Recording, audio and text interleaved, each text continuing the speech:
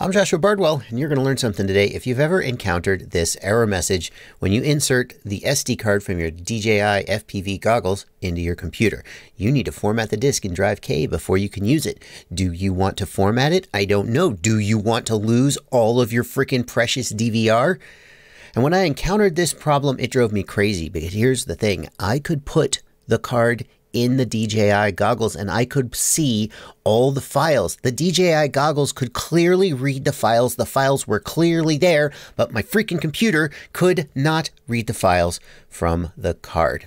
And if you've encountered this problem, I have two pieces of advice for you. Number one, before you go fly, always format the SD card in the goggles or in the air unit. Even like just do it as a precaution at the beginning of the day. Obviously, don't do it if you've got data on there. Use a different SD card, but just put the SD card in and format it at the beginning of the day of flying. My guess is that the reason this happened is because I inserted a card that was formatted in some other thing and it kind of screwed things up. I don't know. That's good advice. Anytime you're working with any kind of camera or whatever, format it in the device, because sometimes it'll do weird things in the format that your computer doesn't do. So that helps you avoid the situation. But what if you are in the situation? Then what?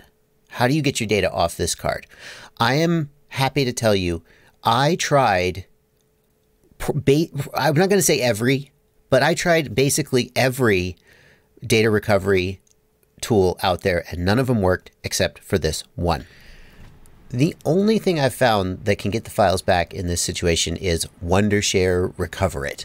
And this is not a sponsored video. I'm not getting paid for this. This is not an affiliate. I have no relationship with Wondershare at all, except that Ken Heron told me that he had used Recoverit in the past when he couldn't get his files off his SD card.